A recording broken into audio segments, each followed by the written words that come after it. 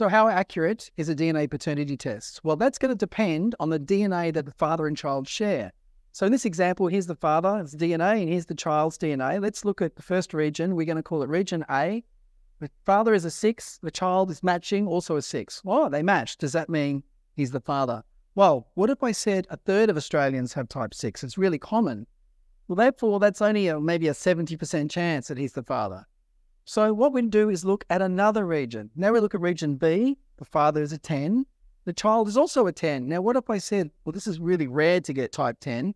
Only 1 in 100 Australians have type 10. Well, that accuracy might change from 70% to now 99.7. So the number of regions is important. If you keep testing more and more and more, that number gets higher and higher and higher. And here at DNA Solutions, we look at 24 regions. So by the time you got to the 24th region, you got a 99 point with a lot of 9s at the end of it. Of course, the other option is if the father's a 6 and the child doesn't match, he's an 8.